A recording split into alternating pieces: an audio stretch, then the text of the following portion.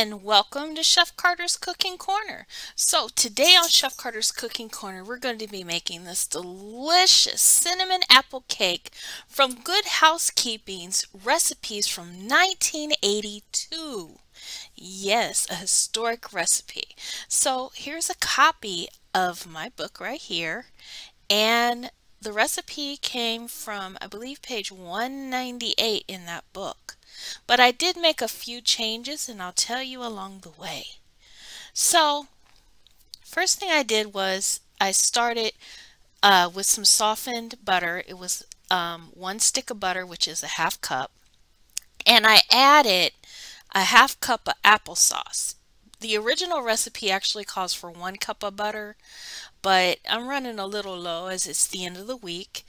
And also there was a lot of butter to be putting into this cake. So I also added 2 teaspoons of vanilla and 1 3/4 cup of sugar. So then I beat those together until relatively smooth. And then I added my eggs. And I decided to add one and then the others just to help blend it a little bit better. So altogether, it was 3 eggs that I added.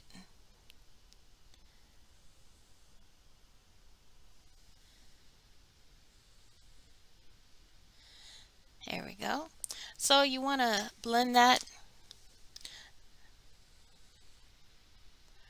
And then you want to take your dry ingredients. So this is 3 cups of all-purpose flour. And then you want to add 2 teaspoons of cinnamon, a teaspoon of baking powder, and a teaspoon of salt. Alright, and then I like to mix my dry ingredients before adding them to the wet mixture. It just ensures that all your dry ingredients are well blended, so maybe you won't have a pocket of cinnamon or a pocket of salt. So when you blend them together, it just makes sure everything is well incorporated. Alright, so I'm going to add the flour in 2 stages. So about half the flour goes in there. And then I'm going to add half of the milk. And with the milk, it's 1 cup of milk. Alright, so then once that's kind of blended, then I'm going to add the rest. I probably should have done this in 3 stages because the flour did poof. Got over a lot of stuff, but that's okay. It still worked out.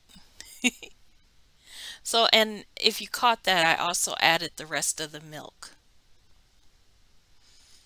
Alright, so once all the ingredients are blended, you want to add your apples. The recipe calls for 5 medium apples.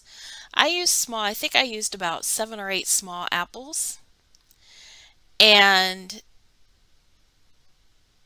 then I added walnuts, and that was 2/3 cup of walnuts I added.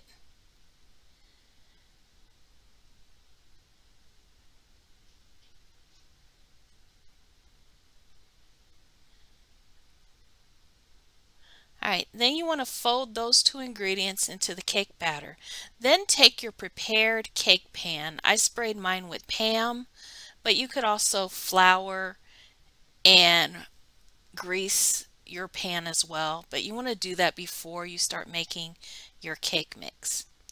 Alright, so once you get that in there, in the recipe it says take 2 apples and you will core them and cut them into rings. So I don't have a core, I just took a knife and kind of cut the core out. Some of my rings broke, but that's okay. If your rings break, just put the 2 halves together. Look, that one broke on me. That was no problem. Just put them together. There, they'll be alright. Alright, you may want to space yours out a little bit better than I did. Then you're to take 3 tablespoons of apple jelly, but I didn't have apple jelly, so I used peach instead, and I just kind of put it in the microwave for like 30 seconds so that it would melt and become a little more liquid so I could brush on each of the apples. So I guess that helps to protect the apple and actually add a little extra sweetness and flavor. So you cook it for 45 to 50 minutes at 350 degrees, and of course preheat that oven, and that's what it looked like. So I served mine up with a maple cinnamon whipped cream.